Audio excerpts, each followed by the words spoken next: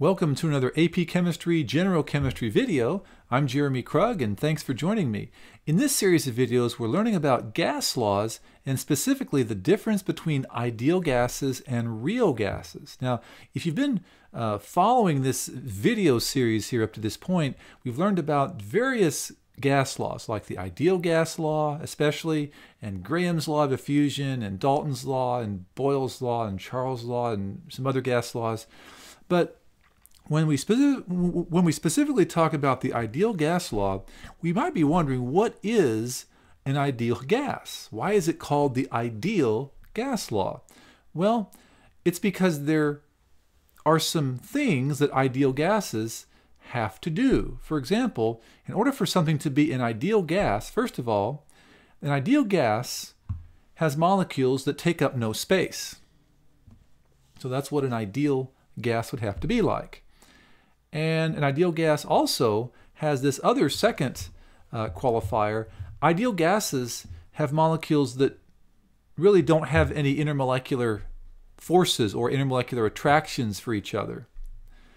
So when we look at gases in the real world, gases that we have in the atmosphere, gases that we work with in the chemistry laboratory, we have to ask ourselves this question: do ideal gases really exist? And that's like saying, does the ideal chemistry teacher exist? Or does the ideal boyfriend or the ideal girlfriend exist in the real world?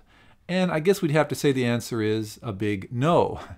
You know, there are no gases that have molecules that take up no space. All gas molecules take up space.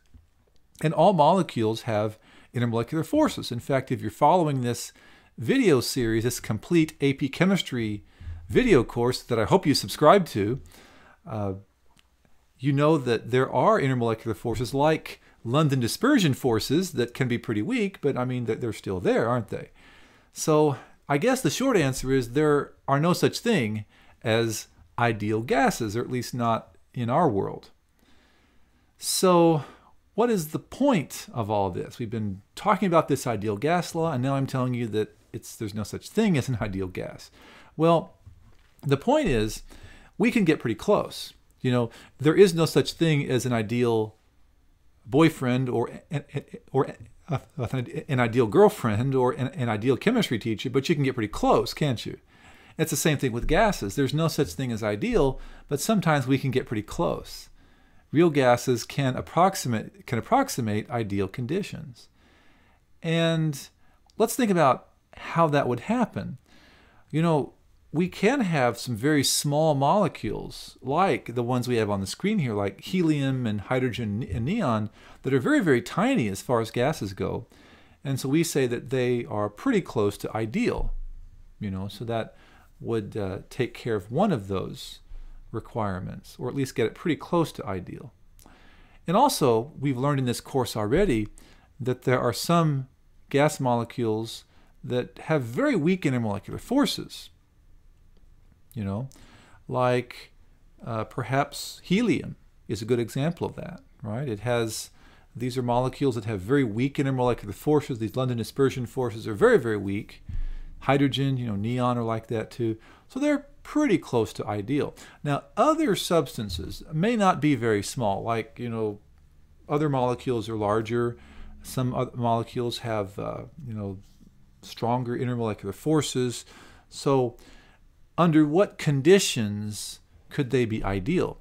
Well, under these two conditions, when they're having little attraction to each other, and that would be high temperature and lower pressures. Now, why would that be the case? Well, let's think about this. At high temperatures, we know that molecules are moving very, very fast. And so under high temperatures, the molecules may be getting close to each other, but there's just not enough time for them to interact. It's like if you're driving in a car and you're going very slow down a street and you see a neighbor or somebody that you know, you can wave to them. If you're going slow, you can wave to them. Out in country areas, some people might even stop and have a conversation, right, if they're going slow enough. Well, on the interstate or on a freeway, the cars are going much faster, and by the time they pass each other, you hardly know who's there, so there's no time to interact. It's the same thing with molecules. At a high temperature, they're going so fast, they don't have time to interact. So that's close to ideal, as we see here, or at least closer to ideal. Now, lower pressure is the same way, because remember, under lower pressure, these molecules are very, very far away from each other. And so that means they're just not able to interact as much.